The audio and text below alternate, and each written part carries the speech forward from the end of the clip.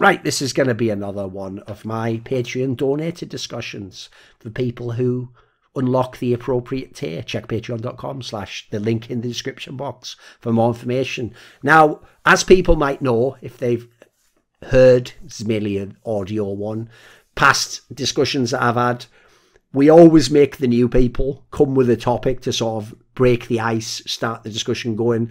And as far as I know, on this episode, we have 2 new people who've never done one before. So we've got Kyle and we've got Pacy. So I think you both said, I think, Kyle, you said you were into CSGO, not League of Legends. Is that right? That's right, yeah. Right, and then I think Pacy was the other way around. He was more League of Legends and like a little, did you say any CSGO? Just the majors. Okay, just the big stuff. Okay. So obviously we will attempt to navigate the fact that not everyone's interested in the opposite topics and all the rest of that jazz, but we'll see how it works out. So, Kyle, do you have something related to CSGO maybe? Is there a big topic at the moment that you want to start things off with or that you're interested in talking about? Yeah, so obviously the major starts tomorrow, the PGL major, and I think, this is the first major since the one about 6 or 8 months ago. And I think it's going to be pretty interesting in the sense that it's a very wide open major. There are a lot of teams that are going to have a shot at doing well.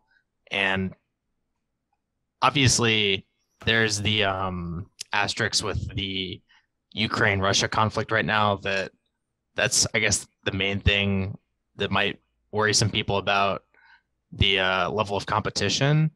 But I think in the just looking at the major on paper, this might be one of the most competitive majors that we've had in a long time. And, we're right in the middle of the tournament season, so there's no player break shenanigans.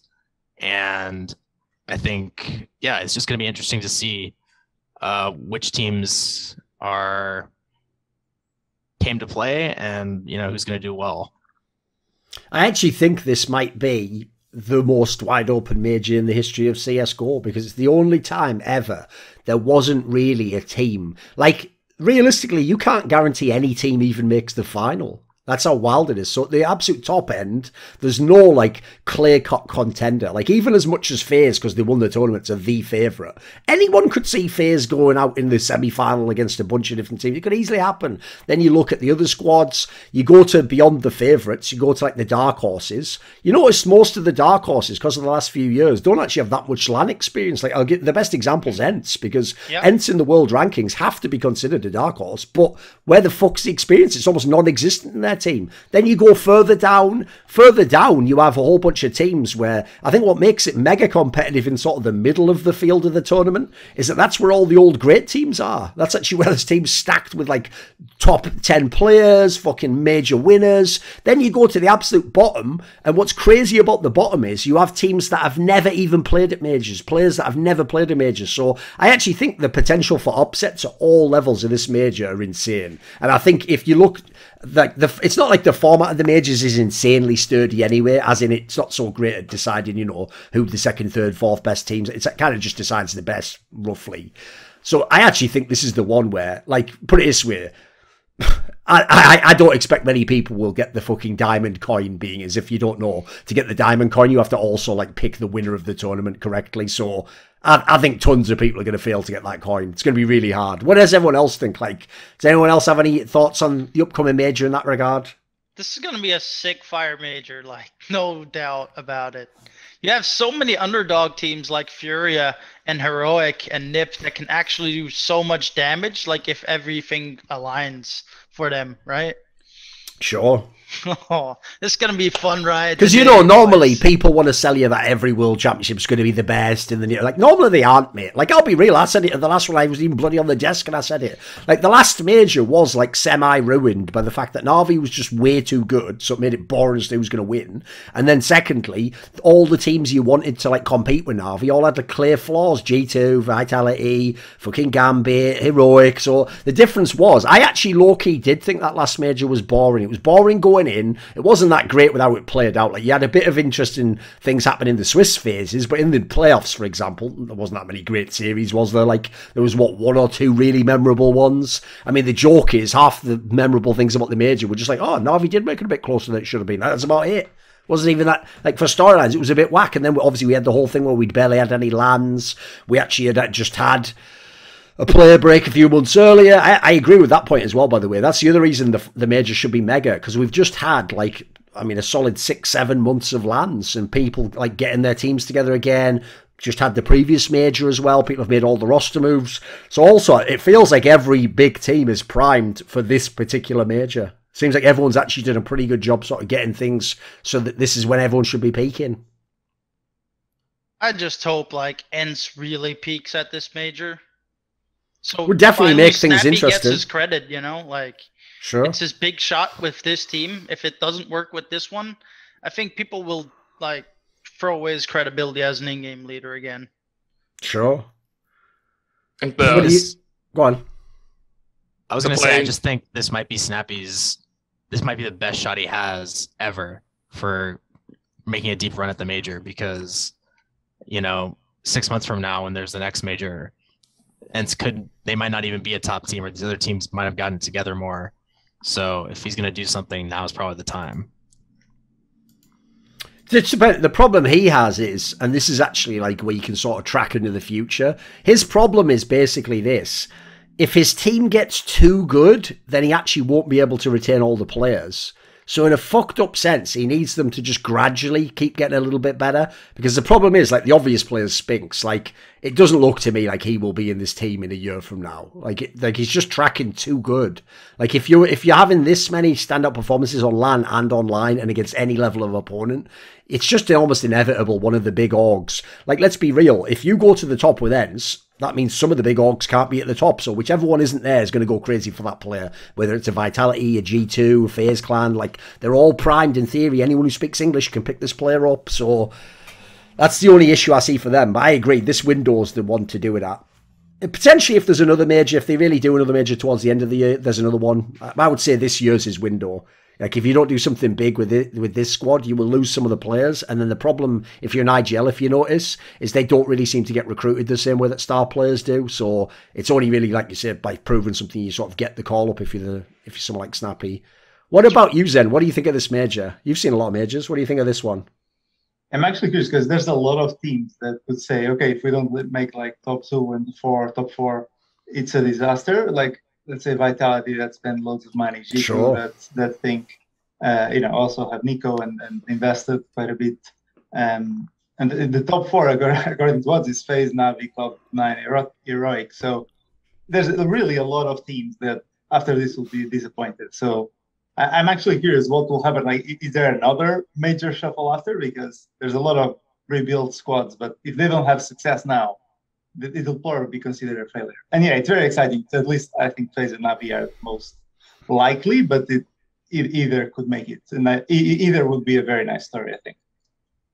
Yeah, I mean, on that side, that's actually where the whole VP angle is pretty cool. Because on the one hand, since they made their roster move, obviously, for the previous major, like, for me, if they don't do a big result at this major, I already would sort of be where I'm at with Heroic. I'd be like, I think I'm finally out on this team. You know, they had the potential, but they didn't make good on it. So either that team finally does something, or if not, obviously, I mean, people will have seen this in the news. If your Kindar is really available, he is going to be the go-to player that any of the aforementioned big teams that don't do well at the major will try and target, right? I mean, almost any team pretty much could use him. I mean, it's not even wrong what people said. In theory, you could even go to a Na'Vi if they need a player. Like, if one of their players just can't play in the team, doesn't want to play in the team. So, like, to me, if you're one of the giant orgs, he's the obvious person. You get into that bidding war. It's worth it.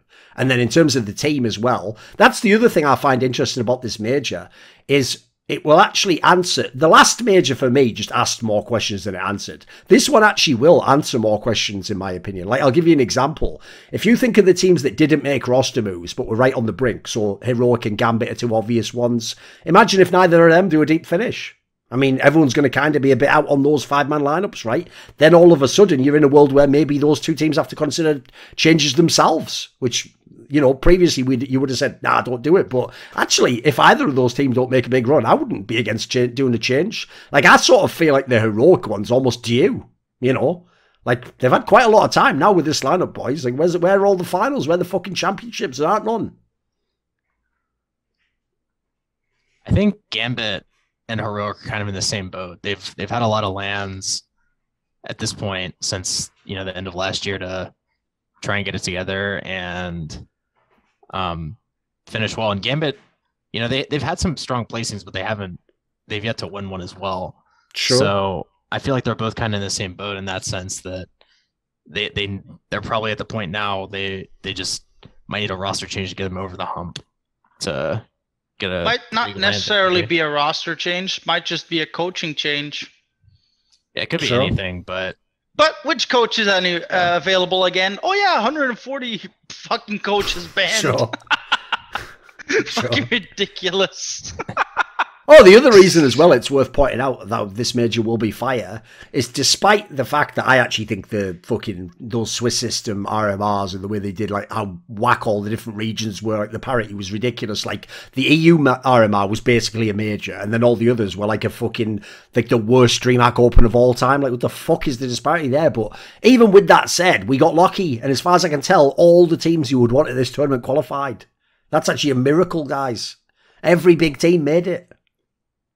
Like, so rare that happens in the modern day, if people don't know. Like, those minors back in the day used to always take at least one scalp, whether it was an NIP, Fnatic. There would always be one team would just fail. They'd be brutal.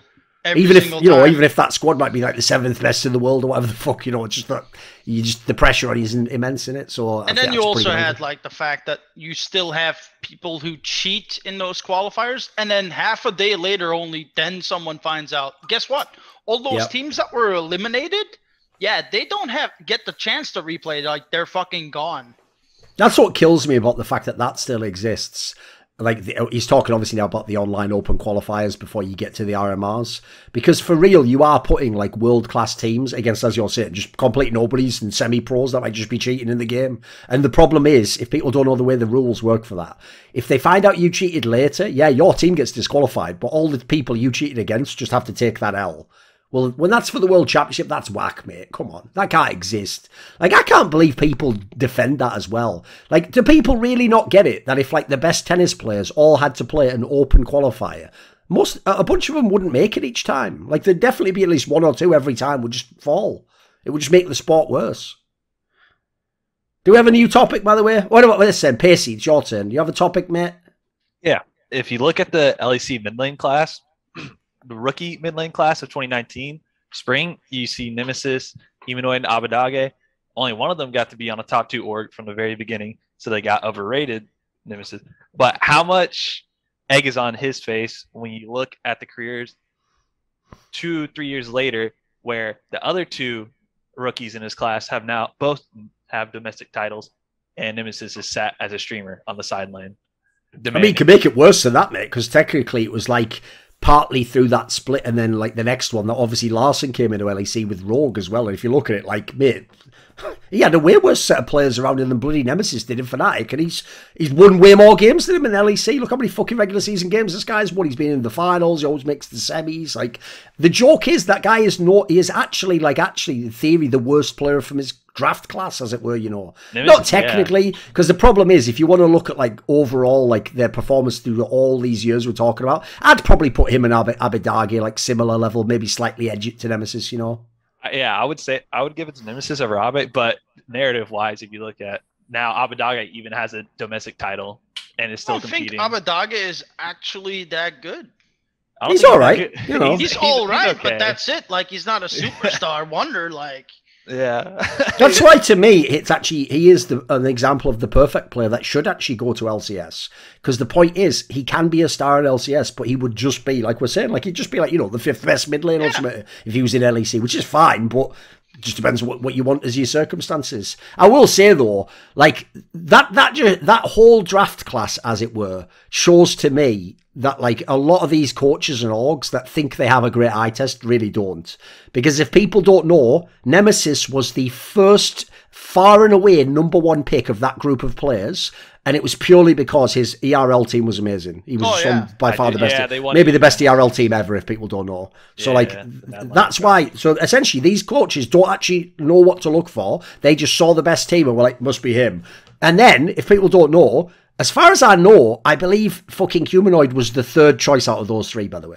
So where these people's eye test is, I don't know. Because if people don't know, this is a detail that's interesting for people. Humanoid already had like won lands and stuff at the lower level. Like he's already even someone who actually like, there was definitely something you could see there. And the reason I find it whack is because you can go back and watch those Elitists United episodes I did with Veteran. In the first split we are talking about, that was already my narrative, is I think the Humanoid guy is better than Nemesis. And if they'd have put the Humanoid guy in Fnatic, they'd probably be an even better team and maybe they could beat G2. That was my take back then. So I don't even think I'm an expert, mate, at League. But one thing I will say is I do think eye test like sort of follows you between games, because it's essentially like it's the ability to sort of see nuance or make hard decisions, you know?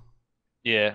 The thing I like more about Humanoid than Nemesis is that Humanoid built himself up and led a team of almost rookies to title after he built himself up. Nemesis, after being handed Fnatic, was demanding way more than he actually deserved, if you ask me. I mean, if you guys just knew behind the scenes the kinds of moves he wanted done in Fnatic, this guy's, he's just a cunt of a human being. Like, put it this way, he's one of the people where if I asked you guys to pick your favourite Fnatic players, I could stop you 2 names in and you already wanted one of those kicked. So that's just who this guy is. Everyone else was to blame in the team except him, except, I don't know, maybe he might have been friends with Reckless, I don't know. Like, he's one of those people where everything's everyone else's fault, by the way. Like, he's the sort of fuck who, you're also supposed to, like, read his mind to know what he wants as well. Like, he won't tell you. Because the problem is, because here's the problem, if he told you, then he'd actually maybe carry some responsibility if it didn't work. So by not telling you, you now must read his mind. So it's just an idiot, mate. Like, he's one of those people where it's funny that everyone always tries to imply that I'm the one who doesn't like address serious topics with LS. I always put LS's feet to the fire. What you'll notice is this: he just stopped ever talking about the people he knew there'd be issues with. Like, you notice he never brings up Nemesis to me, because the point is he'd break 3 questions in. Because, by the way, the reality of that story is he's just friends with him. Well, he was. And that's why he thinks he's amazing. It's nothing in the game, mate. Like, I think the eye test for Nemesis is fucking whack. I don't know where people are coming from that think he's like an elite player. He's not a bad player at all. He's an above average LEC mid laner, but that's all he is. He's not a star player. And if you know his mentality, he cannot be a star because of his mentality, unfortunately. He's actually got like some skill, but his mentality's dog shit and his playing style is so pussy. Who the fuck would want to watch it? Who the fuck would want to watch it? Sounds like a perfect player for Fnatic. The joke is, Nemesis is everything morons who don't know the game trying to tell me Froggen is. Right, any other topics? We're moving on. Something else? The death of TSM. Oh, that's perfect. It's not technically dead yet. Like, here's the problem I've got for you, spoiler boys. In the same way as Fnatic almost did just win a split and have, like, the best team on paper, I assume TSM will, in the next year or two, claw their way out of this hole. Because the problem is they have infinite money. They have too much money. You know what I mean? When you have money, and let's be real, like, just like Fnatic, to me and you, they might be a joke, but to the wider esports world, they're still an enormous team. They've still got all that prestige and history and blah, blah, blah, all the rest of it. So as much as they're certainly taking a fucking beating in the quote tweets or whatever the fucking meme is that the kids say nowadays, like, they'll survive that. And the problem is there'll always be people who want to join top teams or whatever. So I imagine they'll just piece by... the key thing for them is they've just got to get better people that Reginald delegates to. Because... the current setup they've had at the moment, I get the vibe he just sort of short-circuited the smart moves people were trying to make, basically. The real sad reality is what Duncan just said is right. If you just go look at Forbes, who's the highest rated fucking org in the world? Yeah, TSM. Yeah. And like not by even like close margins, like by 100 million more than the next teams. Like, what's hilarious is they were valued at something like 2.5 times what T1 is. Yeah. Yeah, it's like mental. Like T1's the massive org. Like, come on, boys. Just because they got a crypto sponsorship, you rate them like X amount more. Like what? Come on. When I saw that, I was like, you know what? Maybe I'm the retard. Maybe I can't think for myself. That might be it. I mean, the problem is you have to realize the term valuation. I don't think people understand it. It just means essentially guess what this would be worth if someone sold tomorrow. They do have a bunch of software in there. No, you're missing the point of what I'm saying. The key question is this: is someone willing to buy it? Yeah. If they aren't, by the way, then there is no value. The value is zero. But this is a point people often miss. What then? The valuation does not mean what you or I think the company is worth. Essentially, the premise is what would a buyer pay for this team? So they're not wrong, by the way. If someone was to buy an esports org, let's be real, the people buying aren't you and me. They're not hardcore esports fans. They would be some bigger businessman. And when they looked at what they would care about, social media following, like maybe engagement on a website, activations, like how much exposure the team had, actually TSM would be high on the list. This is why what people don't get is this. We are decades, I'm talking decades, maybe 100 years before it matters how good the team is at the game affecting how successful you are. We're at the phase now where it's about how big you are.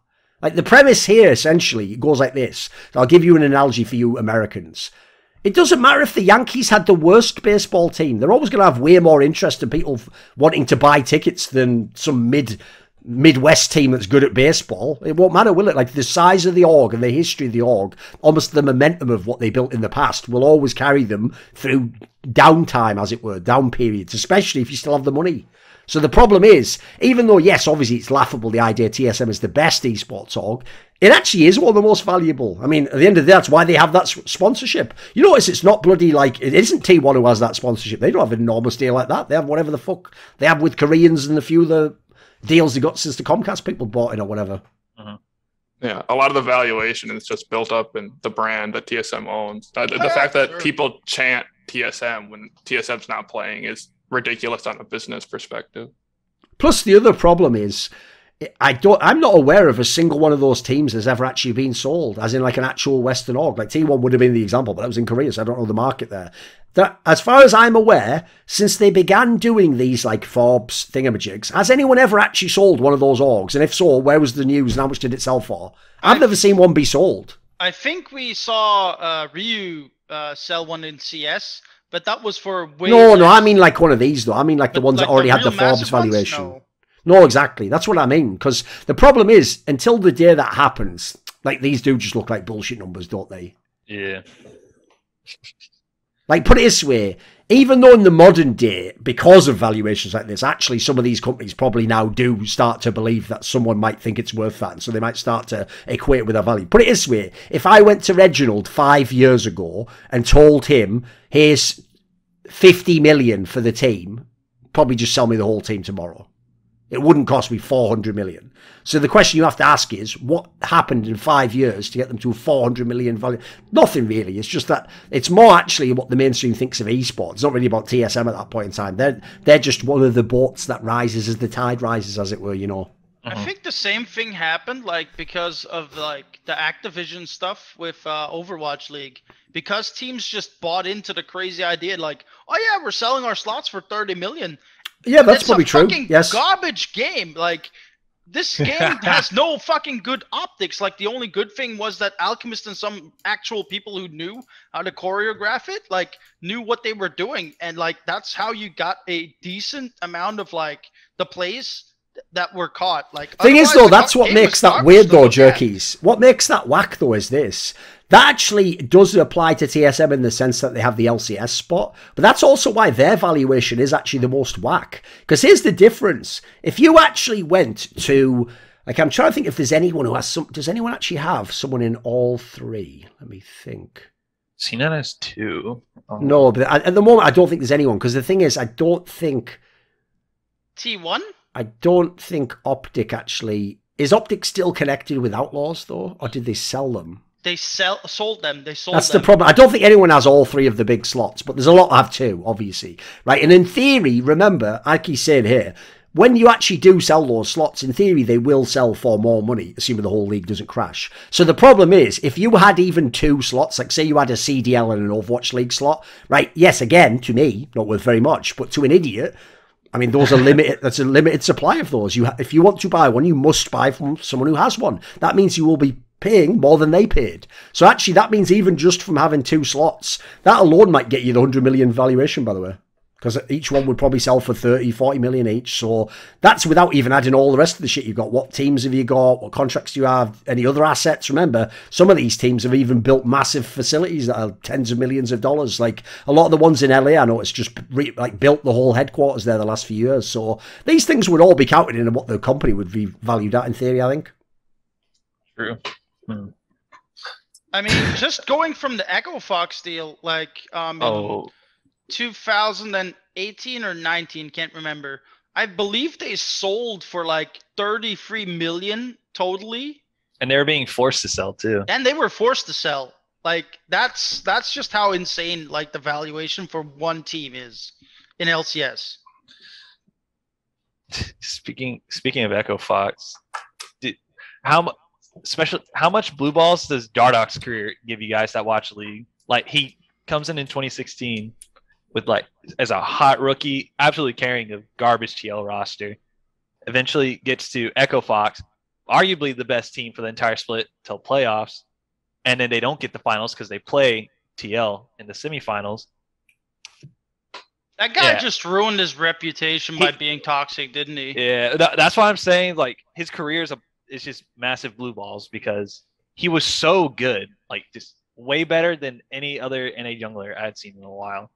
And no, here's the thing. I go the other way on that though. It would be blue balls if he'd like only had say like 2 chances, or he'd had like fucking been banned by Valve, Riot. The problem I have with this, mate, is I don't really have any what if about Dardoch. I've seen him play in a billion teams. He's had loads of chances, and he is just a dickhead. So guess what? Being a dickhead doesn't pay off in life. Yeah, guess what? It's a team game, mate. If people don't want to be around you, they won't want to. Here's the thing. I only care about that early in people's careers, because what happens is early on, often people are like, they hear from another guy, he might be toxic, so they don't give you a chance.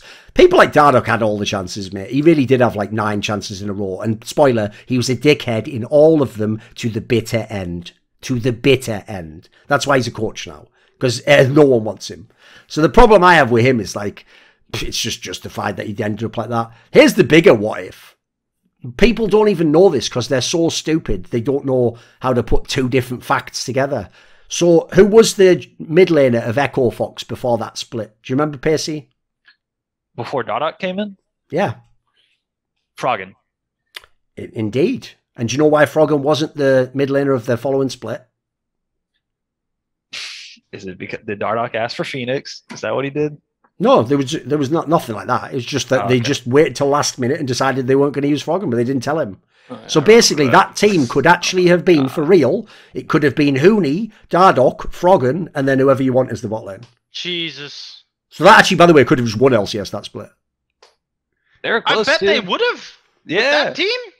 I mean, like you said, they were number 1 with Phoenix in the regular split. They were the best team. If people don't know, that was the split where, because it was the first one where TL actually won, they actually were in like a terrible position. Weren't they like 5th place or something before they went in the playoffs? Like, they weren't doing that well. It was scuffed. They're 5th, and then just double mad carried them through that playoffs.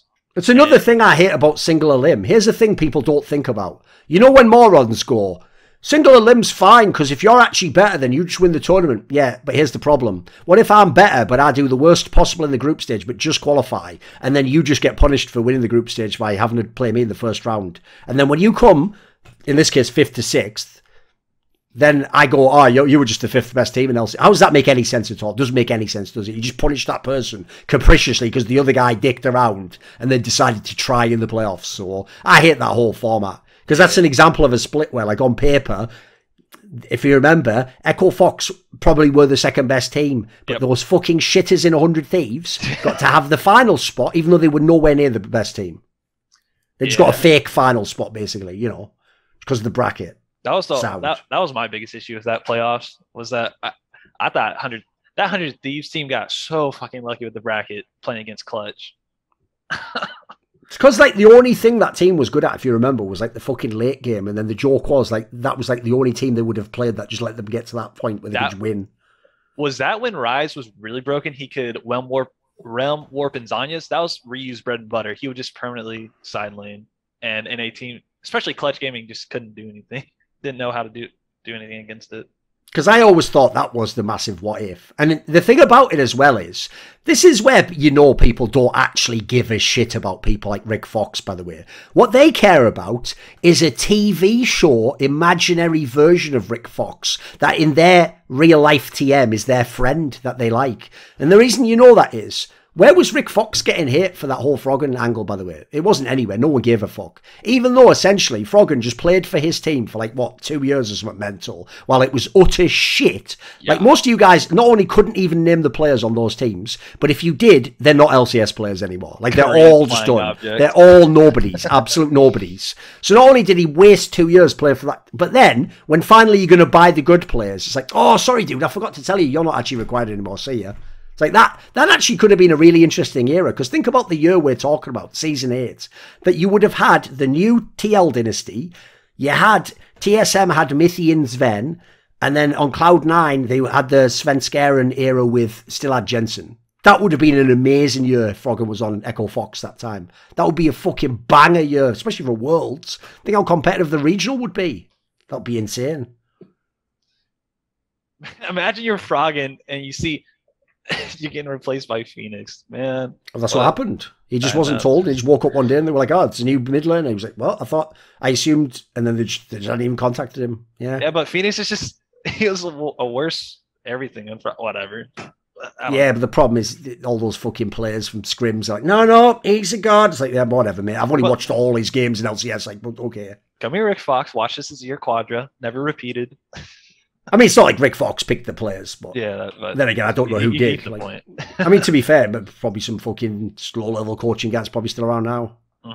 Right, what's the next topic? Someone else jump in. What about this? Matt, what about you? What have you got a topic for us, mate? Might be AFK. Anyone else? Come on. Nobody? Really? Are you muted? Everybody dead? I'll go with something. So I don't know if this is coincidence or just I noticed it a couple of times, but why are a lot of major tournaments across esports at the same time? So, I mean, the biggest one is like the international was always at the end of the year, and then Worlds also started being, and then a bunch of majors land at the same time. But it's not even okay. That's a coincidence, can happen. But then they also make the finals more or less the same weekend. It's like, what are they doing? Why are they? Is this just they think this is the biggest weekend for esports, so they all book the same weekend? Or am I just remembering some coincidences and this is actually... I don't think there's any connection. So, like, basically, as far as I know, I don't think the different esports games really care what the other game does. I sort of agree with them, by the way. Like, could you imagine if it was like, that's weird, why is the World Cup having to be held on this month? Oh, yeah, rugby wants to do their tournament on... Who gives a fuck? I'm football, mate. And that's at the end of the day, it's the other way around. Like, rugby has to wait for me. I'm football. I pick where I go. So I would have the same vibe. Like, if I was League of Legends, I don't give a fuck what you're doing in CSGO. You put your tournament over mine, more fool you. I'm getting all the viewers, man. I've got 8 million Chinese people want to watch. So you go for it. And also, I personally think an area that esports has actually inadvertently figured out is that it's not a multi-sport discipline. People care about one esport. Dude, most people don't even care about their esport. They care about one region and 1 or 2 teams within that region. Like, why are we still pretending we're in 2010 and everyone wants a variety show? And it's like, well, I want to watch the StarCraft and I'm going to watch Quake and then FIFA into League of Legends and finish the night up with Counter-Strike. And that person doesn't exist, or he's in this call now and it's like the 10 people who pay from our Patreon. Like, That's kind of like an outdated way of following esports, unfortunately. I know we do it because people who like my content, obviously it's more about the narratives and watching the excellence, but I don't get the vibe that's kind of how the average fan seems to consume esports. So I actually think it's fine to schedule over the top of each other. Same as if you look, I actually even think it's made, like League of Legends, for example, I think it's made the game better that they don't sort of give each other room anymore. Like, if people don't know, for real, European LCS, LEC could probably have been way bigger way earlier, but they used to purposely make it the sort of warm-up act for the fucking LCS, if people don't know, and that genuinely affected what days it could be on, what time it could be on. I think when you do it now, where each region sort of acts like that's just, you're just only watching your region, I think it makes more sense to schedule that way, personally. Yeah, fair enough. I guess it's a small amount, but yeah.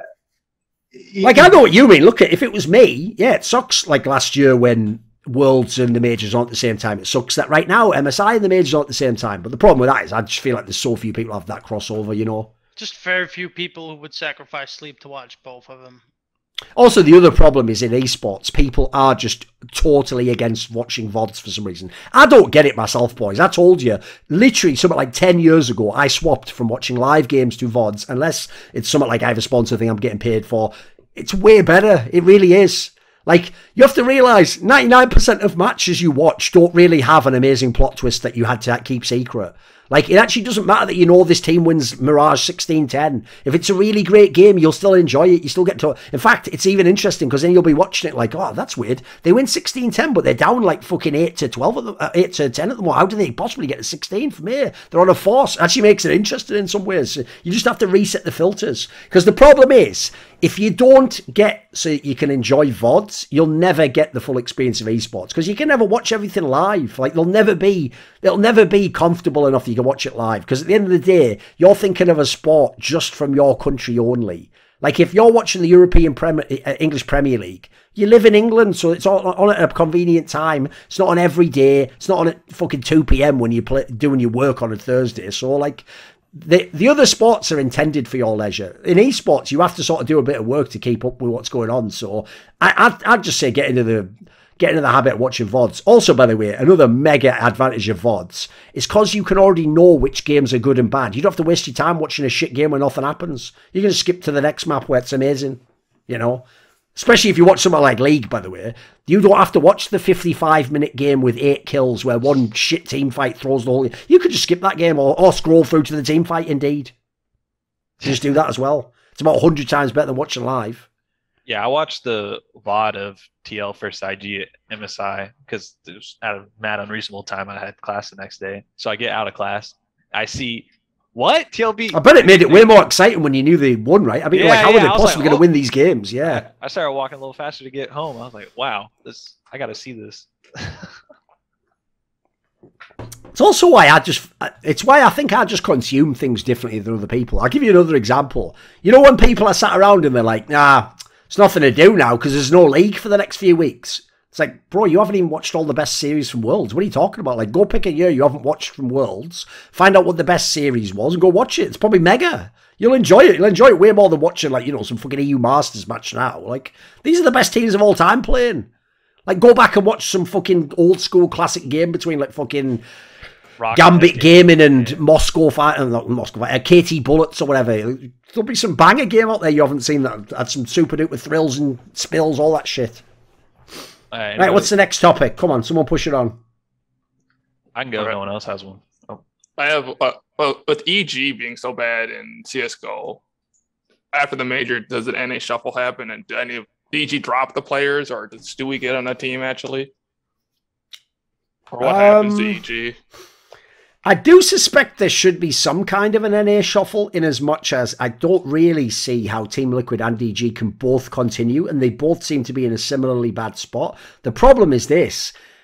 Realistically, I don't even know if they can shuffle players between those two teams. So it would more be about who else they get as the players. That's why the really weird angle is this. If anyone saw, you'll only have seen it in interviews, unfortunately. No one made like a big piece about it.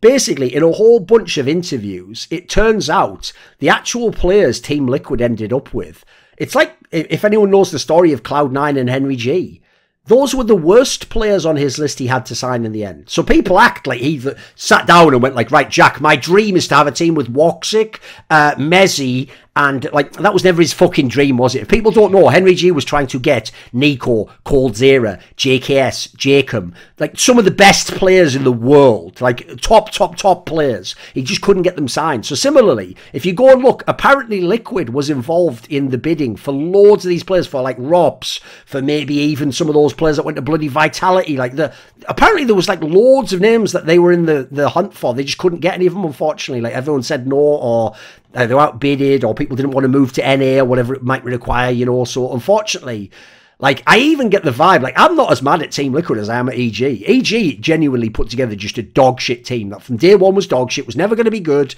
and then now they act surprised. Well, what did you expect? How could we know? It's like, well, watch the fucking game, you outrageous cunt. Do you not see how Breeze and Cirque just played for the last 2 years? Like, do you not have eyes in your head? What did you imagine somehow putting automatic next to them was going to make them magically recover like fucking Jesus reaching down to a leper to draw him up again? What the fuck is this? It's outrageous, isn't it? So the difference is, TL, like, look, they've got to figure out whatever's going on business-wise that no one wants to join, but at least they were trying. EG, like, people heard the stories. The only difference is, wasn't it that they wanted, like, fucking, let me think. It was that they wanted Valde instead of, what's his name? And then what was the other one that they did? I think it was something like, didn't they want Daps or something stupid instead? Like, those are the only ones. Like, spoiler, those moves alone wouldn't have made EG really good. They'd be, what, like, slightly better? That's about it.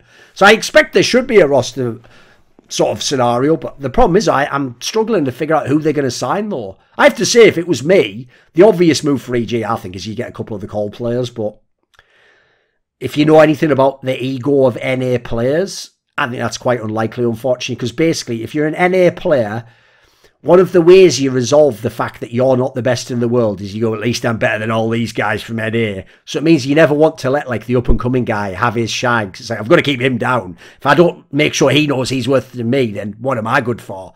So, whereas if you look in the other regions, if you're in another fucking region, you just pick up the young star player and just make him in your team so your team becomes amazing, don't you? Like, what's the point in having ego? Don't you want to win the tournament? So the problem is, like, can anyone even think of anyone? Like, who would even be on the table? Who can these teams get? Who would you want them to get? Does anyone have some names they want to throw out there? I think that EG should definitely be looking at JKS. That would just be an instant upgrade to, I guess, Breeze or Rush, whoever you end up not keeping. In terms of the complexity players, I think it's going to be hard to get those players to EG because I think the complexity players know, and the org knows, that their team is just better than EG. So it wouldn't really benefit them to, make a. That only works for the org, by the way. Like, players don't work that way, I'm afraid. You're right, they are better, but the problem is players are just little bitches. Like, those players, here's the joke. If I told those players it's impossible you can go to EG, now what do you think of them? They'd say what you say, like, oh, we're obviously way better. But the problem is, if I said to them, right, that's cool. By the way, I lied. One of you, you can decide who. One of you can join EG tomorrow for the same, like, they'd all fucking snap your arm off trying to do it, mate. They'd all turn on each other, fucking like the Dark Knight, like we're holding tryouts. Like, be like that. I agree with what you're saying. It's just, like, complexity, they definitely didn't break the bank on this team. So I feel like EG would really have to, like, overpay, or not overpay, but they'd really have to meet the buyout in this sense. And I just don't know if any of the EG guys rate the complexity players high enough to really improve their team at this point. But complexity, I think they have a good amount of potential at this point. I know some people have kind of written them off. Not written them off, but they think the roster might have peaked at this point. And I think JT is doing a really good job as IGLing. I've watched a lot of their games, and their T sides are almost always really strong. Like, they're getting 6-7 rounds no matter what on T sides.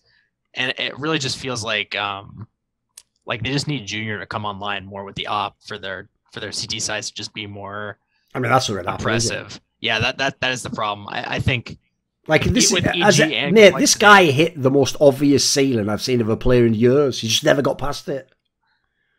Yeah, EG and Complexity both have this problem where their opper is just not tier 1 level. And even Complexity before, they had OC on the team.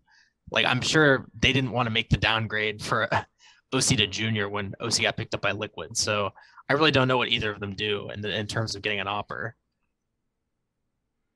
That's why the problem they're going to have is it's the same problem that's always existed in Counter-Strike. And spoiler, because of all the bullshit reason we had to go online in the last few years, it's gotten worse now, which is European players do not want to leave home and go and live in America. That is just a fact. There are very few would be open to doing it. So the problem with these teams is, like, it wouldn't be an issue because in theory you could just move your NA team to Europe, right? But, are you ready for the punchline? Big name NA players don't want to leave NA. It's great. So there we go. That's that ruined. That's why we can't have nice things, boys. It's also, by the way, why it actually cultured. It actually makes me sick that people were such cunts towards Simple, but none of them will go to Europe and live there the whole time. By the way, it's not even as bad for them as it was for Simple. The analogy here would be, imagine if you could speak fucking Russian at the level of a 4-year-old child, and I said, not only leave America and your friends and family, but go and live in Russia and just speak a second language. And when people misunderstand you, it's your fault. You're antisocial. You're a bad person. Fuck you. That's what basically NA did to Simple. So I think it's rich as fuck years later. Same players. Oh, do anything to win. All right, all you have to do is move here and play with better players. Oh, when I said anything, I don't want to leave all my comfortable life where I live at home, though. It's like, brilliant. Great sound. So you don't want to win then. You just want to do whatever the fuck this LARP of pretending to be a pro is. Great. Well, enjoy Mom's cocking. They really have it like that. Dude. They're like, oh yeah, if I have to leave my home for it, I don't feel comfortable anymore. Like, how many times do you travel? Like, you're more on the fucking road than you are at home. That's what a pro is being all about. Like, live with it, deal with it. That's what that was actually one of my topics, was that a bunch of, especially NA esports players, have never left their bubble of safety or being comfortable. And the best way to fix that, from my personal experience, is you have to put yourself through trials or periods of hardship and of being uncomfortable and doing things you don't want to do. But esports players will never, especially in it, will never ever leave their bubble. Thorin, if you had to manage a team and force them out of their comfort zone, how would you do that if you could? I mean, the first thing is you couldn't just do it with any set of players, because I think they're just too culturally deep on that shit at the moment. So you have to just purposely pick players who you can work with in that regard. But the problem is, I actually think from day one, you have to be essentially teaching people how to do like stress exercises, how to put in difficult situations. Like, put it this way, think of this. When was there ever in the entire history of humanity an amazing army where the way they trained their soldiers was everyone was just really awesome to each other? They never insulted each other. They were always complimentary and they just really encouraged each other. Let me know which army that was. Which was it? Mongols? Fucking Soviets? Like, which one was it, boys? I mean, let's go through all the greats. Fucking Alexander the Great. Not his. Romans. What do you mean? Fucking Egypt. None. The spoiler, there's none. Every one of these countries. You'll notice every one of these cultures that was great, it's the opposite. They have a martial culture where it's the opposite. They're strict as fuck. And spoiler, this is the part nobody wants to hear in esports. Do you want to know what happens when you have a culture that's super strict on its warriors? You just make great warriors, but that's not it. Not everyone gets made into a great. Do you know what happens to the people who don't get made into great warriors? They're just broken. Yeah. You break them, and when they don't work, you discard them. Now, you'll notice what I've just said there. That's why I said no one wants to hear it. The problem is that will be the byproduct of what you do. Spoiler, that's what the Korean and Chinese systems are doing as we speak and always have been. They are people who can make it through the insane sort of selection gate of what they want. They become the greatest players ever. The ones who don't absolutely tank their whole social life. They become bums, nobodies. They probably work in a fucking retail store. Like just a guy that, do you want something? You want some cigarettes with that? They're that guy behind the counter. And probably mentally they're broken by all the burnout, the stress, the fucking expectations, the fact he came second at a world championship, not first, so you failed your whole country and your people. Like, I don't think people in the West even know what they're doing, mate. They're not even playing the same game. The joke is the guy from Korea is almost like some fucking Spartan warrior from 2,000 years ago. And then the guy from fucking NA is like some cunt out of fucking Wally who's just like, when's my next one? Like, when's Uber Eats get here? It's like, how's that guy supposed to compete? They're barely even the same fucking like type of animal, are they, at that point in time? They're almost like, it's almost like one's a mouse and one's a fucking tiger. It's like, yeah, I'll take the tiger to win this one.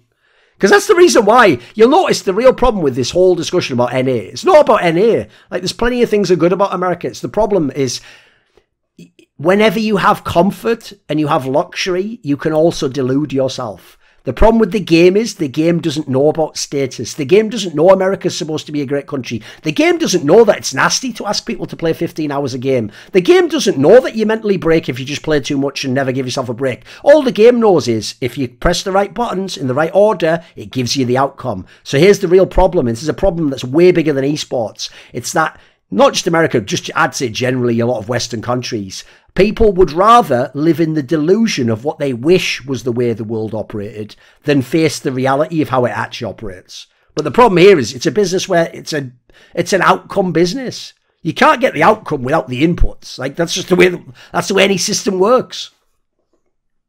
I don't even think that. Well, I don't even think most NA people or NA players realize. By the way, I only use NA obviously as like the example for this. Like put it as well, like UK would be exactly the same. Germany would be largely similar.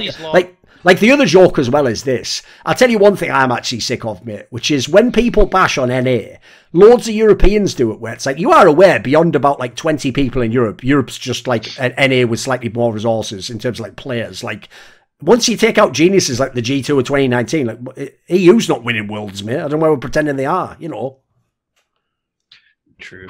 Just I don't even think Western players realize that gap because they never leave or experience any of the world. Oh, by the way, it takes a long time to figure these things out. Like I didn't figure out day one. You know, it took me years and years. It's why there's a great saying. I would assume if I had to guess, it's probably either like Shakespeare or poetry or something. There's a great saying in England that people use where they say, "What do they of England know? Those who only England know." Because the premise is to even know more about your own country, you have to leave. Because you have to go somewhere else where they don't have the same assumptions, they don't have the same history, they don't have the same tradition, they don't have the same social rules or unspoken sort of like etiquette that you have. As soon as you do that, what you actually realise when you go to the foreign area is, oh shit, that's how things worked for ours. I didn't even realise that was a thing. I'll give you an example. If you are from the UK, it's a bit like, for an American, the analogy would be, it's a bit like Canada. It is assumed by default, if something socially awkward happens, both people apologise. It's a way of quickly breaking the ice and being like, right, there's no problem, you can continue on. But if you go to another country and you're from the UK and the other person's from I'll have in the Netherlands, for example. If you're in the Netherlands, if someone like accidentally like let a dog go on you, they would just look at you like, why did you let that dog? They wouldn't go like, sorry. It's just not part of their culture to say sorry like that. So these are things like that. I don't think people realise every culture has loads of programming in it that you don't think is programming. You just think it's the way things are done. But it's actually already done in your part of the world that way, you know. So the problem we're getting to here is this just applies to all these areas as well. It's why it's actually low-key a problem that there's not enough physicality in esports. Because the joke is Americans are brilliant at sports that are all about physicality because they just have so many people and so many countries migrating people there that you're just basically skimming the top athletes off the top. That doesn't really seem to work in esports, so you notice. What do you mean, Duncan? The nightclub events? What do you mean? The after parties. Oh, right. I see what you mean. Right. I agree completely. I was just like that before 2020. Like 2021, I spent the whole year outside of the U.S. and that changed my whole perspective on everything about life, which is what I wish there was a way that most people could realize and go out and experience hardship, but no one will. I think in terms of CS also, with what we're just discussing, Twists is the only NA player to make the transition to Europe as opposed to Europe going to America. And he's the only one that's found success of like the top NA players, like the past several years at all. So greatness requires sacrifice. Yeah. I mean, if any of the other really good NA players like Elige or Stewie, I mean, they could have, I'm sure, joined. They've had offers to join EU teams, but they're just not willing to do it. So the success is not coming to them in the same way. One of them that low-key does tilt me, by the way, is, you know, when I was saying earlier, some of the players that could have been on Cloud9, but they said no, right? Because at the time, if you remember you have to go back in your brain 2 years. Because at the time, this was just before the 100 Thieves team broke up. Sadly, like, those players just like, because remember, they knew I think they just broke up when the Extreme thing was just about to happen. Sadly, JKS, Jacob, those players said no. I mean, obviously, they had Cassard as the coach, if you remember initially. I always thought that was the what if, because someone like Jacob's a perfect person for that team. Like, small ego, but good skills, would have been great with someone like Alex. Like, that would have been the what if. Because unfortunately, there's another thing. Even if you notice it, it's not just about Americans as people. It's actually about something to do with the region and about once you get to a certain amount of money and a lifestyle. Because if you notice, the same thing happens to all the great Brazilian players when they get to that status. They live in America. They've made all the money, they're getting paid 20k a month, they've already had their success in the tournaments, and then all of a sudden they all start to do the same thing. Their ego gets massive, they don't recruit the right up-and-coming players, they hold on to the legendary guy who's their friend for too many years, they just start to not care about coming first place. Like, it seems like that eventually gets to everyone, just in different levels, you know. It's a curse. Yeah, it is in a way. It's why people don't get it. Right? I remember there was a saying, I think it was Jim Carrey or something who said this. He made some comment once in an interview where he said, I wish everyone in the world had a chance to be rich and famous just so they know it doesn't bring happiness. And what's great is every fucking comment I saw on this, I can't remember if it's a tweet or an article or Reddit or whatever, every comment was just some miserable little ghoul like, it must be nice. If I had money, I'd be happy. It's like, you wouldn't. That's the point, you idiot. The point he's making is he wishes you could have a metric max out, so you realize it only works for that metric. It doesn't work for the others, because it's the same thing with like money, etc. Right? The joke is this. I don't know how old school you guys are, but if you were at the beginning of any esport, when it was at the beginning, like League, CSGO, the joke back then is the number one complaint NA players always had, what in like CS, for example, was like, oh, well, we aren't as good because we don't have the same salaries and the same sort of teams. And then they got the salaries and the teams. And they still didn't. Well, the reason we're not that good now is because we have too much money. So what would the incentive to play be? It's like, oh, fuck you. It's just about money with you. What is this shit? Like, you play to be great. You play to have a purpose in your life, to do something, to see how good you can be. That's the number one motivator. If you're motivated, it's like, well, I'm going to get 20k. Oh, go fuck off then. Mate, there's plenty of jobs you could have had that can make 20k. I mean, I guess not fucking video game players, but there's other things you can do in life to make money, mate. There's more to it than that. Come on. About the Jim Carrey quote, I think he got that from like Robin Williams, the actor. Okay. You know? Makes sense. Similar scenario. Yeah. Sure. That man always like knew like he wasn't happy, but like even if he had money, he tried to give back to the people, you know. Sure. Thing is, to me, it's such a whack angle as well, because to me, it's like a level 1 World of Warcraft player. Like, if I was at level 10, I'd complete the whole game. It's like, well, obviously you wouldn't, you moron. It's like, look, it's like 80 levels. What are you talking about? Like, the point is you're at level 1 though, so to you, yeah, level 10 seems amazing. You don't know what struggles come. You know. What's another topic then? Someone's got another one? The Cloud9 acquisition of Gambit. All right, what's your angle? Well, because we know like Russians are like strictly prohibited in a sense to like sanctions and stuff. Yeah, the sanctions. How does this impact them to get to Belgium? Because I know Belgium literally refused to take any like citizens of like Russia in. The problem with that, as far as I know, I think Richard mentioned this maybe on By the Numbers. He said something like, and this would be absolutely fitting if you think about all the other public messaging around exactly that conflict. He essentially suggested that was just like a politician jumping the gun and making that statement, but that it was never actually like implemented apparently. So the reason I'm saying that's totally sort of on brand is because if people don't know, in the first week or two after that conflict began, a whole bunch of countries and politicians were like, we're going to do X, and then they never did anything close to that. They just essentially wanted the sort of like brief dopamine hit / credit for saying you're going to do something without actually doing it. You know, it was more like optics. So as far as I know, I think it ended up just being like that, because the reason why that was so suspicious is because it was shortly before that we even knew that it was going to be in Antwerp. If people don't know, it was only like a few weeks before that we even knew it was going to be here. So I personally don't think they would really have banned it without knowing that. Like, wait, don't we have like an enormous sporting event that's going to bring people from around the world? I think that must have been like crossed wires. And the fact that there never seems to have been anything came from it, like it didn't seem like there ever was like a real proper story like they banned people. I get the vibe like they never followed up on that. So I don't think it's been an issue as far as I know. Yeah, because I saw it on national television where he said it. That was why I like thought about it. No, it makes sense. Like I remember seeing a similar thing, and I didn't see it through esports. I just saw it through like news. Yeah, I just saw a thing like, you know, because it was almost like to the day of when it happened as well, Jerkies. It was like there was just a thing like mayor of Antwerp or whatever says no Russians will be allowed in the country. Something like that, wasn't it? Like it's some actually the mayor of Antwerp himself who said it. Yeah, it's like exactly. Yeah, and I remember thinking like, wait a minute, is the fucking major there? What are we doing? But sorry, it's all worked out, I think. It's all worked out. Yeah. Where's C9 going to like house these guys or like That's a good put question. them. Or The problem is no one still knows about any of that. Like, this is why, by the way, you got to stop reading Reddit as a source of information, as in the comments.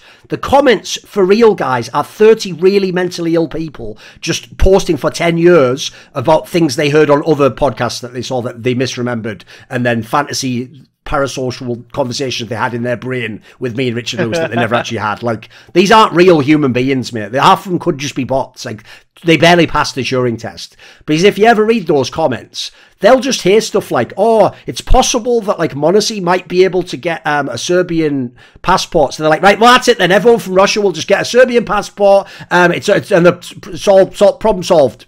It's like, there's no problem. So what are you talking about? Like, we haven't even started to get into this problem. What are you talking about? Like, the point is, this is not exaggeration. Cloud9 doesn't even know what's going to happen with those players, guys. In fact, as far as I know, it is a gem for you, because you won't have seen it in the news report. As far as I know, they even are smart and structured the deal so that they don't pay, like, all of the possible money of the deal if, in the end, these guys can't get the next visa, for example. Because if they can't get the next visa, spoiler, there is no team. That's over. They just have to go back to Russia. It's game over. They will not be ever playing in the West again. So the problem is, at the moment, nobody knows what's going to happen with that. I have a sneaking suspicion that the reason nobody knows is because right now, while the conflict's going on, it's just terrible PR to say anything that sounds like you're doing it, like you're taking it easy on the Russians, as it were. So I suspect what happens is, at the moment, everyone's staying silent because they want to see how it plays out. And then let's imagine somehow it gets resolved. You can choose in what direction within the next 3 to 6 months. I suspect it will be like, maybe like all Russians won't be able to get the visa, but if you're like, obvious example would be like Alexander Ovechkin in the fucking NHL. I imagine he's going to somehow get a work visa, if I had to guess. So if he can get one, the good news is that's exactly the type of visa in America that the esports orgs have spent the last 10 years getting really good at getting. So the good news is you actually probably would be able to get a visa. If you're like Cloud9, like a legit org with the top lawyers and stuff, you could probably get those players the visa if it's possible for like some form of Russian person to have one. So I haven't totally lost hope in that. And that's also why it's good that it's Cloud9 that got them, not just some like rinky-dink org you don't know or trust. So it's not totally impossible we're out on that one. It's just that at the moment, it could still go either way and no one's really certain what's going to happen, which is just in keeping with the general thing it's affected by, right? The real question is, how are they going to pay them? Because as far as we know, like, wasn't all Russian bank accounts like locked out by the government and stuff? No, because here's another problem. See, this is actually just going to be a quick example, by the way, guys, of the way media works. Media at the moment isn't even about trying to find truth. It's about getting information to you in a certain order. Because basically, if you hear scenario A and it sounds plausible, your brain effectively goes, right, for now, I'm going to take scenario A as what is happening in the world. Now, believe it or not, even if I then present a day later scenario B, and it's actually a better argument, the problem is your brain's already set scenario A. So now I don't just present scenario B. I have to, like, in presenting scenario B, I have to, like, deconstruct scenario A in your mind, totally prove it's all nonsense, and then you'll be open to listening properly to scenario B. Otherwise, your brain goes, is that right though? I've already accepted a different paradigm. So the problem basically is this. Similar scenario happened, jerkies. All those banks and all the news stories were like, they're sanctioning everything. You're not going to be able to bloody move a ruble into Russia. It's not even true, dude. Like, if you go and look, there are still banks that are not sanctioned to this day. True. And some of the banks that did get were ones that had already been sanctioned for other reasons before this. And they just said that they were sanctioning them as a way to, so if someone didn't know that fact, it was like, oh, they are stopping them. Good, they're doing something, finally. Like, it was all optics again. So certainly that, again, could develop into a scenario where you can't get money in. So if that does happen, then I assume at that point in time, you just have to relocate and live in another country where they can pay you, you know, maybe you have to live in Romania or something. It's even more extreme than that, because the biggest bank in the country, Sberbank, was exempt. So, yeah, exactly. The main bank, like the one he's talking about is like the main bank. It's like the equivalent of like Bank of America or something, you know, yeah. So, yeah, it's just a joke. Basically, the real problem with that whole topic, I know this isn't a fucking political podcast, so I'll break it down very briefly for you. The main problem is it was all just about optics. So what they really wanted to do was this. like what you just said there, Jerkies, they wanted it to seem to you and me like they were sanctioning someone who secretly they themselves planned on doing business with privately, but just didn't want anyone to know about. Like that's why the whole thing's just so scoffed. Yeah, exactly. It's like with one hand they're sort of going, now, that's really disgraceful, and then they're sort of like with the other hand, like, just sneak the little bindle into my hand, and thank you. There's your money under the cup, and we go. Like trying to buy fucking cocaine, House of Parliament or something, mate. Shout out Amber Heard. No need for cocaine. We have plenty in Antwerp. That's the part people don't think about. That's what people really don't think about, boys. Think how stressful it already would be to have to sit through a whole trial where they pour over your personal details. Now imagine you're high on cocaine while you're doing that. Like, I imagine that's a nightmare, man. That sounds really bad. Actually, I think it was like a sort of ethanol, like to produce like tears in her eyes. Like, oh, right, that's your angle. But I mean, let's be real. In the modern day, there must be people who use tricks like that, of course. Yeah, let's be real. Like an actor, like who has tissues, like in certain movies, they would like spray like certain types of like fluids on there. That will actually help you tear up. No, absolutely. She even posed for a fucking photo, for fuck's sakes, while she was like with the handkerchief, and I like wait for the click, and then like wipe, with a smile. Like, come on. Well, what's the next topic then? What are we doing? Someone pick one. All right. Khan's career, despite no international titles, is very impressive with 6 LCK titles, an MSI finals, and a Worlds finals, with 2 World semis to boot. Would you be able to add him to the conversation for GOAT top laner in League of Legends? I think it's a fair addition. Like, here's the thing. In my opinion, right, the problem is it's a bit tricky to describe this, but here's how I would say it. To be in the conversation, you don't have to be the best.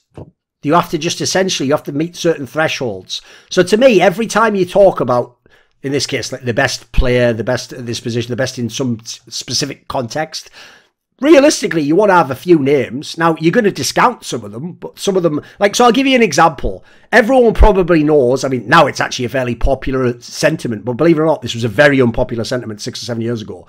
Everyone sort of seems to agree with me now that he finally doesn't play, that Bengi was pretty overrated, right? Now, the old take used to be, he's a contender for GOAT and he is like the best jungler ever. Has to be because of all the titles, right? The one area I agree in is you have to at least mention his name in the conversation because of his accomplishments, right? But the first thing I would do is say, if you actually look at his game, it was largely just accomplishments, so therefore he gets removed. So he's not going to be number one, but so in the same sense, that's why Khan has to be in the convo. Because as you say, his actual resume is incredible. And by the way, he's done it in all different regions, different teams. Like, it's actually a very impressive resume.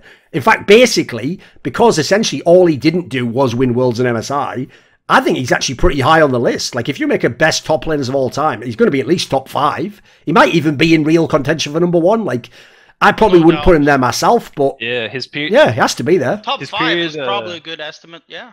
The first LCK split he won with Longzhu, he was going into that Worlds. People thought he was the best top laner in the world for sure. I mean, he's had a bunch of times where he deserved the status. Yeah. Also, people don't realize this.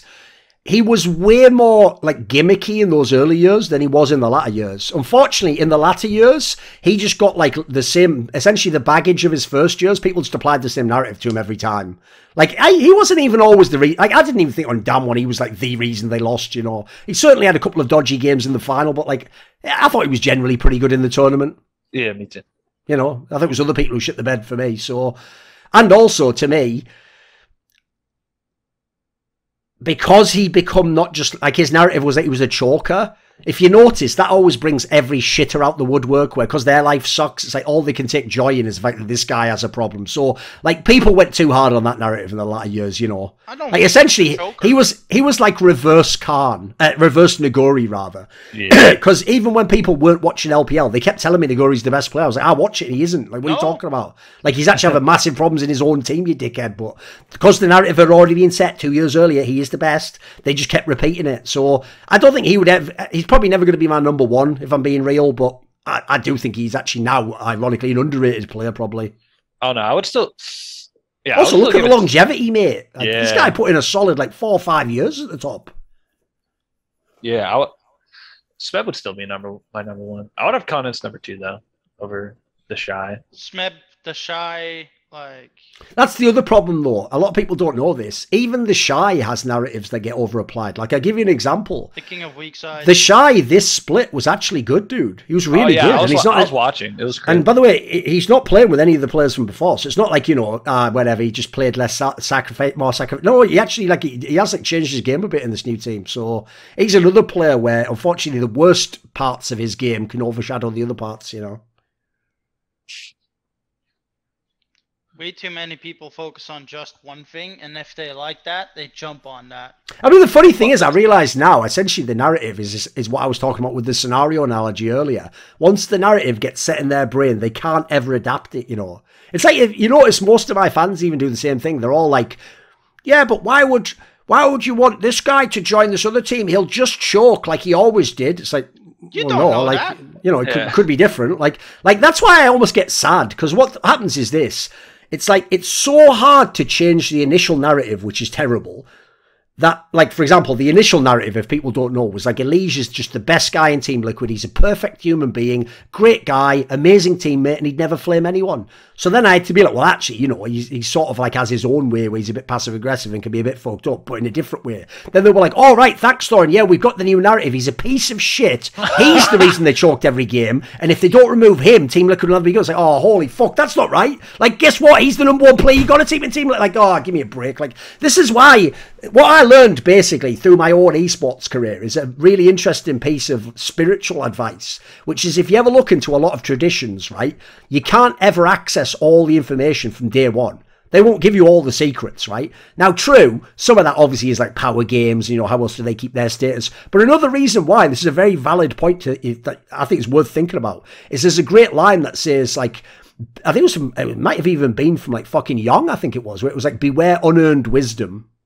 And the problem is, when you haven't put in any of the work to actually like earn certain information and find out why it works, that won't make sense, you're just an idiot. You're just like a kid running around with a machine gun, basically. Like, you don't know how to operate. You don't know what the dangers are. Could just go terribly, right? Sure, that's a great tool. Could be used very effectively by someone else. But in your hands, you're just going to make a nightmare out of it all. So I feel like that with narratives. You give narratives to these fucking plebs. They just run around just wrecking everyone. Well, yeah, because most of the plebs don't watch the actual LPL or LCK. They just go off what experts say or what whatever garbage Riot is telling. Oh yeah, for sure. Like, especially if you look at Last Worlds, where I don't know why, I don't know how they missed the narrative, where 2021 Worlds had the worst narrative ever. It was like, you had Faker's actual protege and Scout repping LPL, and you had his spiritual successor and Showmaker, who's like ready to take the reins and become the potential new GOAT of Korea. Nothing mentioned. Nothing. It was mostly about Khan's last dance, which is like cool, but and it wasn't his last dance. It is literally a spiritual and an actual apprentice of Faker. It's crazy. Not mentioned once. Oh, what? Speaking of that, what other narratives? Any League of Legends guys? What do you think were missed at Last Worlds? How many can they miss? Like, you think, like, technically, like, just the number, and that's about right. That's true. They misrepresent so much information, like, from games. It's actually incredible. The more stats they create, the more, like, they go off on things. Yeah, it makes them look a lot more intelligent than, or at least to the average person, than they actually are.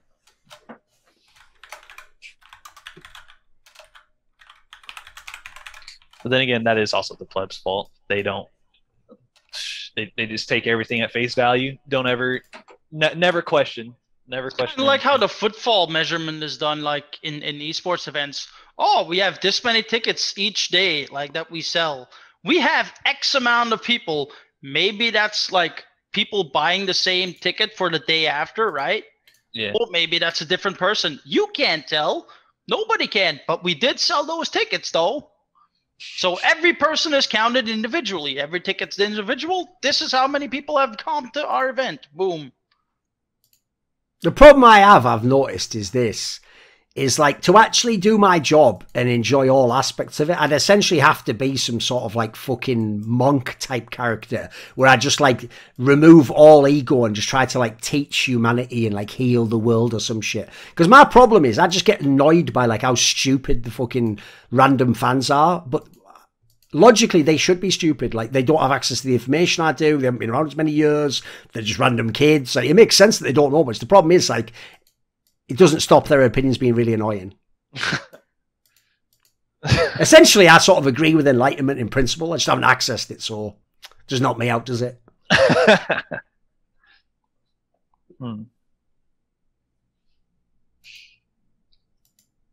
And also, it's not even just an esports problem. Like, it's the same in every sport, mate.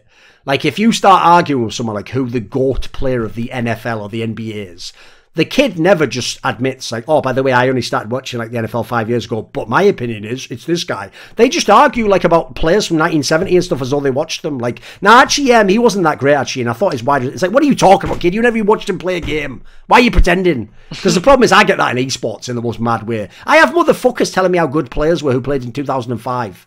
And then you look at the person's profile, they're 17 years old now. It's like, even something doesn't add up here, mate. Like, something even doesn't add up. I've been watching like from 2004 religiously. Like, have not seen like a lot of the demos of the players and can't actually tell how they play. Like, dude, also remember, unlike sports, no one's ever gone back. Like, even people who are, even pro players who argue, we never went back and watched their career, boys. They're just remembering shit from 12 years ago. Yeah, that's true. I only started watching League in season 4. And all the stuff I hear you and other experts talk about from like season 1 through 3, it's like foreign to me. I went back and watched some tournaments, but I can never actually, like, when you say how good Froggen was, I went back and watched a few games, but it doesn't click with me. I just kind of have to take your word and watch what he did. It's also a whole different era. Yeah. I mean, the problem is League as a game never looked that crazy when you do the fucking highlight play anyway, does it? So yeah, that's the downside of the game. The real downside is, like, in those early days, they didn't let you hear like conversations teammates have, like, while the replay is happening, for instance. They do that now, and you kind of know what is going on and how they think now because of that. But, like, in the old days, you wouldn't get that stuff. Like, you can't really tell how good or impactful a player is from certain aspects. Yeah. Kyle, do you have another topic, mate? I feel like you're just chilling, mate. You got something you want to talk sorry, about? I can't. I don't really watch League of Legends. It's hard for me to. Nah, just go to CS these then. Topics. Yeah. So I don't know if anyone saw this one. It came out the other day. It was about EG, actually, that they're trying to make like a 15-man roster. And NA. Oh, them buying up those free, like, yeah. Sorry. Yeah, it sounds you ridiculous. can laugh at it because that's ridiculous. But they're like basically trying to make an academy structure, how Na'Vi have done it. The problem is Na'Vi scouted actual talents through Blade, who watched religiously like a lot of teams throughout the region and like the prior years before. These guys, they just pick 3 teams from like Premier or Main and then go, yeah, that's going to be our academy team. Doesn't work that way, gentlemen. That's not how you scout talent.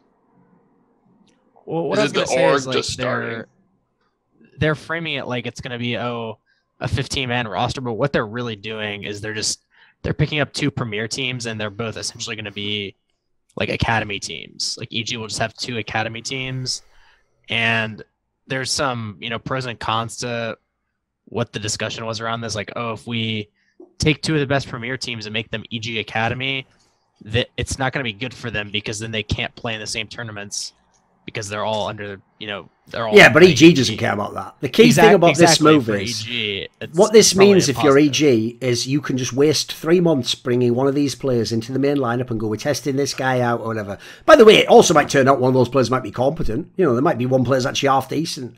But essentially, the other thing to understand is this is what they're doing in League of Legends. So they're probably stupid enough to think, it probably just works in other games too. So just probably fucking copy and pasting the strategy, aren't they?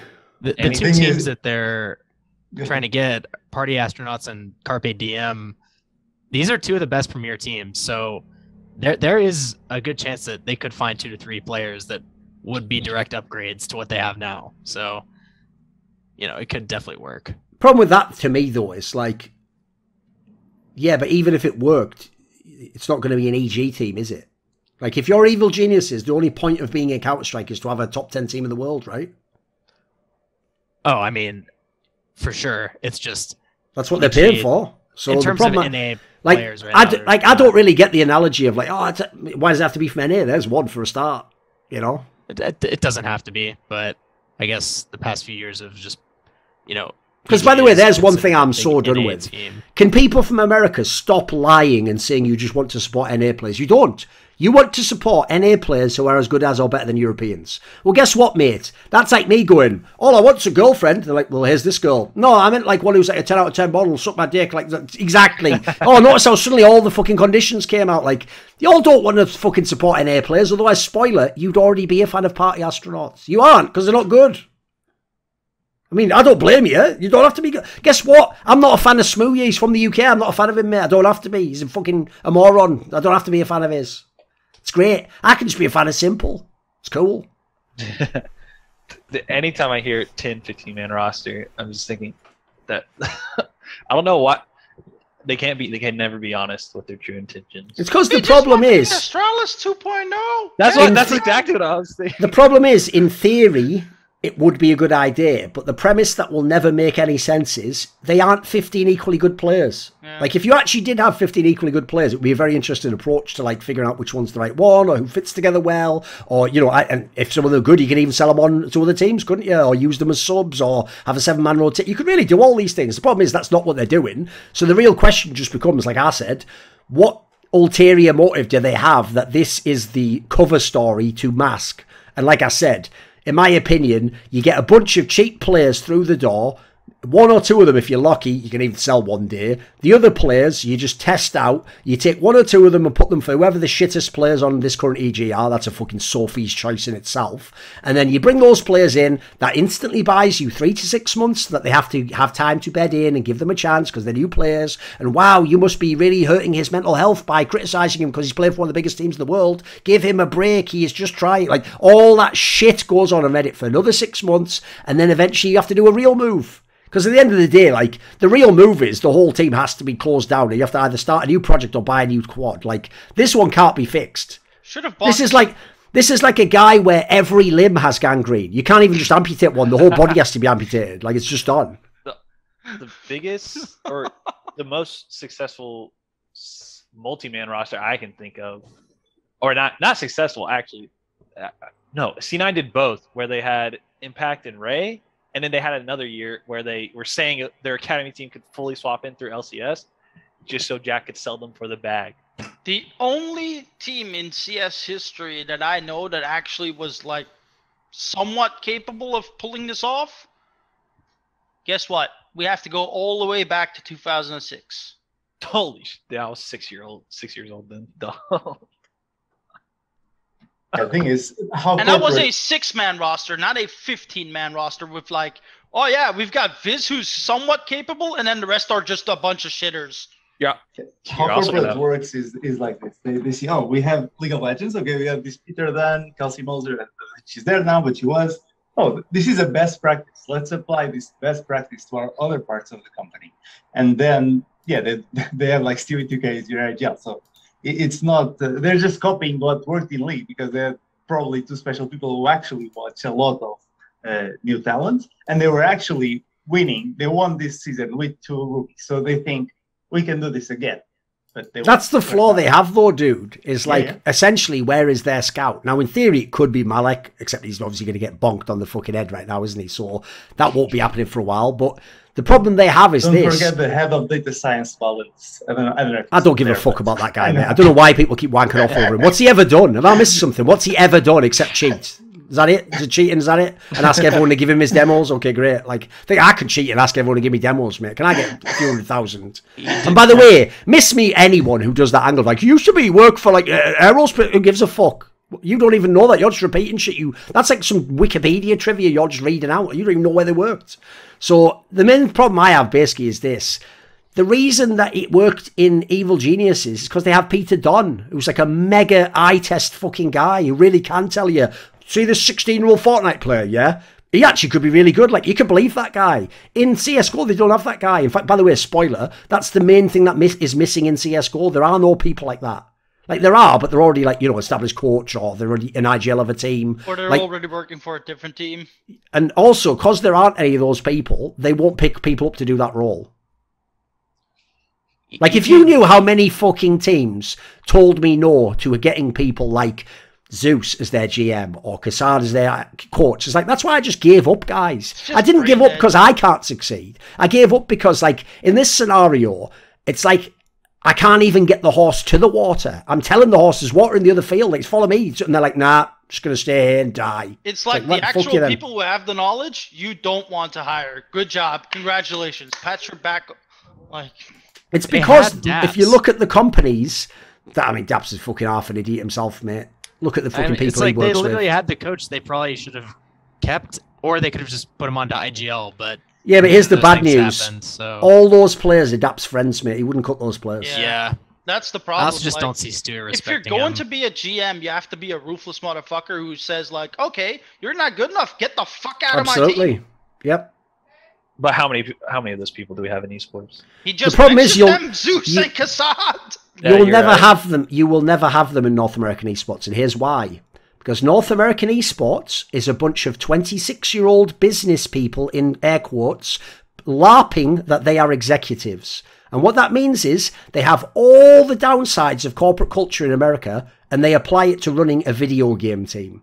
So as a result, they would never hire the person who's a genius with a great eye test. They'd never hire the best coach. They'd never hire the best fucking GM. They'll just hire some other bozo that's got a resume, that's got some names on the resume they appreciate, that went to a university, that has a sports science, but they'll hire some fucking idiot. They'll do what Astralis did. They'll hire some dickhead from handball. You know what I mean? And they already tried to do it in America a bunch of times, hire people from baseball and American football. Like, they're already, so unfortunately, like, essentially business people have ruined fucking esports. There aren't people who understand the actual game side, I don't think. Speaking of hiring idiots, TSM did fine. Lena sucked her way to the top, you know? Dude. Hey, maybe TSM's getting a better direction. They did hire Smithy as an academy coach. That's a pretty banger. That's a good coach to have. No, it isn't. Come on. Yeah. I mean, he should be able to put the eye test to the... No, because here's the problem. Maybe you don't know the story, Jerkies. Like, basically, it only got revealed in the latter years of Team Liquid that, like, basically, Smithy's apparently the guy who would just be, like, fucking drinking and coming in hungover to, like, no. Yeah. What? And he's like the guy, and apparently he just never played solo queue even during those years when he was winning LCS all the time. Basically, as far as I can tell, like, Smithy is just, like, some fucking, like roving genius savant at League of Legends who doesn't need to play the game. That's insane. It's mad, isn't it? I know. Sounds like Shocks, like when he was like 2014. That is NA's best jungler. Jesus Christ, that's actually mental. Yeah, like that was just the way it is, isn't it? Like the party industry, like which teams were the party hard ones in like 13 and 14 again? Oh, like Fnatic and stuff. Yeah, like that's the kind of mentality that rocks up. Sure. Shit. That's pretty fucked. Like if that's your coach now. Sure. Do we have another topic? Maybe one last topic? I'm all out. What about Zen? Do you have something, mate? I have one. The new durability update. Basically, in League, everyone says fights are too short, people just die instantly. So they now launch this durability update where everyone gets more health and resistances. Do you think this is actually a good move, or do you think people just, they say they want longer fights, but actually they just stop playing the game? I love Riot Games. Have you noticed how Riot Games' approach goes like this? Set your pants on fire. Your dick is now burning. So take a thing of water and throw it onto your pants. It's like, right, so next time I set my pants on fire, I wait till my dick's burning, then I throw the water. It's like, just opposite your pants on fire. Oh, shit, I could do that, yeah. Like, they always create a problem and then fix it with a shitter solution, right? So, like, the mad thing is, what they're basically doing is this, guys. You remember how for years and years you had to play a tank in the top lane, and as a result, if the AD carry didn't get to like 3 or 4 items, you didn't win late game team fights. Well, they found that too boring. So what they did is put loads of move speed and dashes and damage into the game on all rolls. But guess what? Now the game ends too fast and the team fights don't last very long and you don't get proper fights for the ADC. So we better put more like things that withstand all this damage we put into the game. Like, let's put more of that in. Can you see where this is going?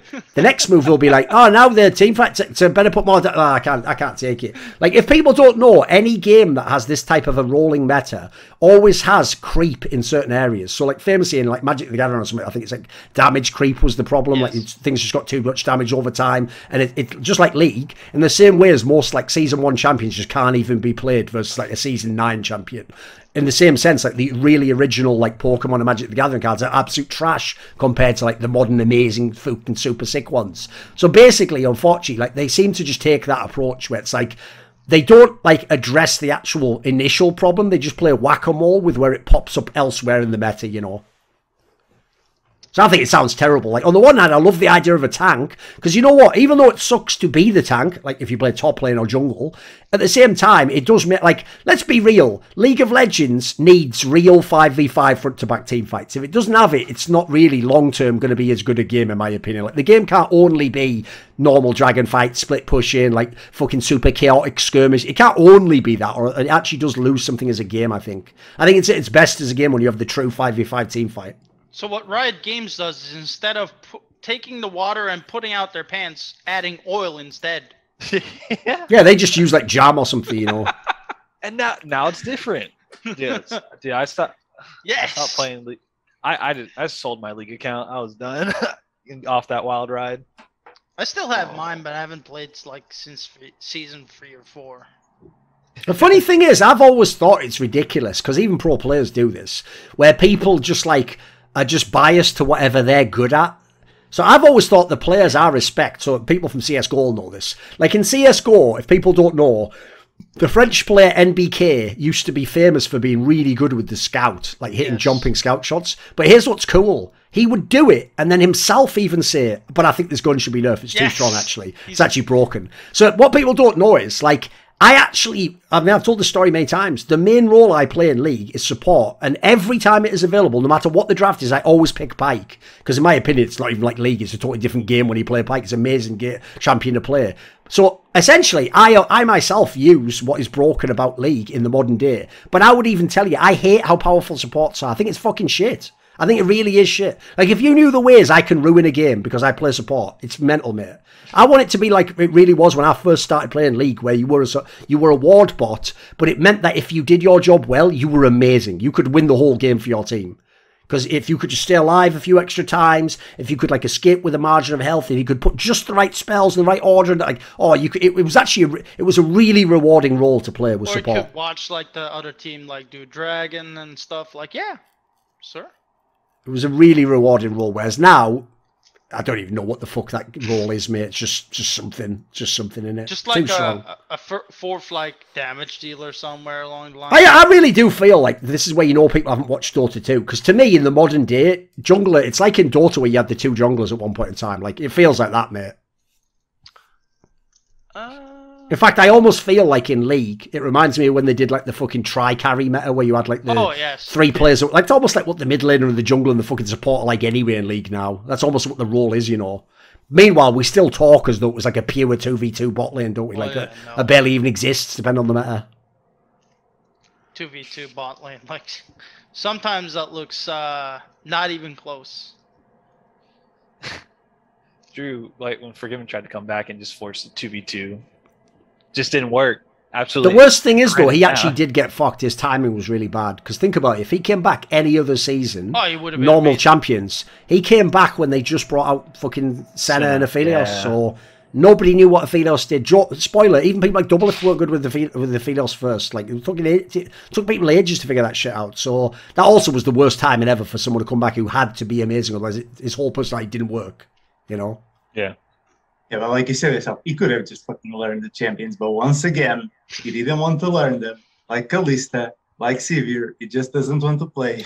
It's because that was basically one of his idiosyncratic flaws, though, is that he only wanted to win his exact way. So the problem, like, that's why famously he didn't want to play Sivir, because his logic was like, yeah, I would win the game, but then I'd just be like, all these losers just playing Sivir because it's strong. Like, his premise was like, I want to beat you on Sivir, which might be the strongest pick, but I want to play like Caitlyn, that might be like not even in the meta, and now that way it will prove I am actually much better than you. Like, I actually think in a way that's cool, by the way. But the point is, because you notice the premise is this, the premise is, what is your actual goal? Now, my problem would be, if he lied and said my goal is just to win, then he's full of shit. If his goal is just prove I am the best, technically he is right, he is doing that. He's making it harder for himself.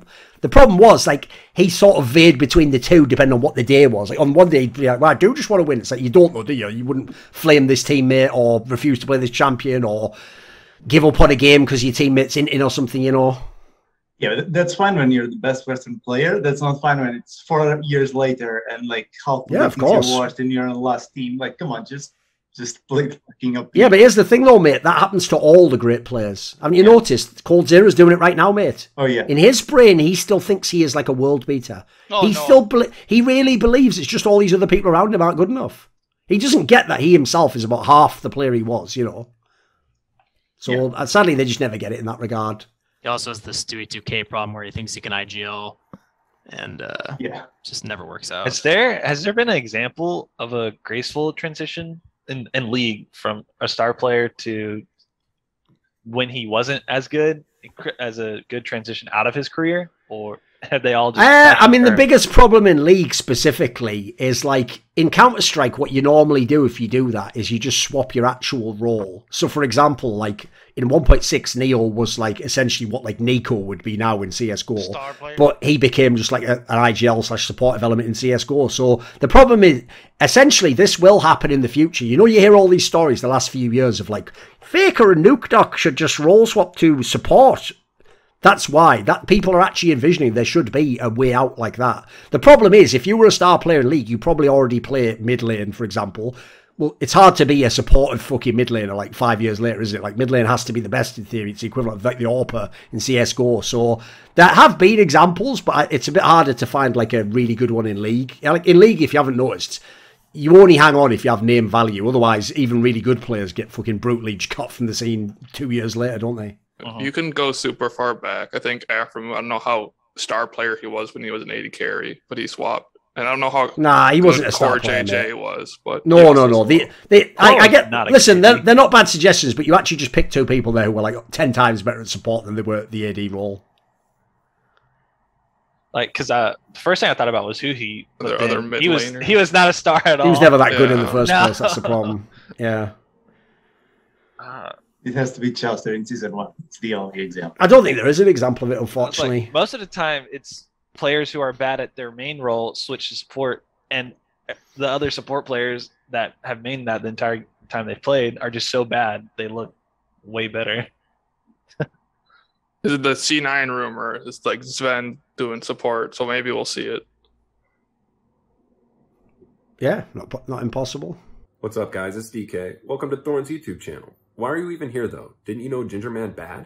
This video was kindly supported by Ahmed Hadjou, Matt Pugnatio, Rajcula, Kyle R, Pacy, Travis Goff, Adam Ochs, Animosity, BotPounder420, Hades, Jensen Goh, Joseph Ginsburg, Kovacevicd, Tobias Bernasconi, Tooorin, Zoomba, Zyrathenia, and a special thanks always goes out to Jerky's Minion. Would you like to find out who upcoming guests are going to be? Maybe even suggest them on the topic for my content. Maybe you want to appear in one of those lengthy esports discussions with me, or ask me a question for my video AMA. Well, if these perks, or indeed any of the others available, intrigue you, then join the Screw Illuminati today. Put the money where your mouth is. Where? In the description box below and the Patreon link.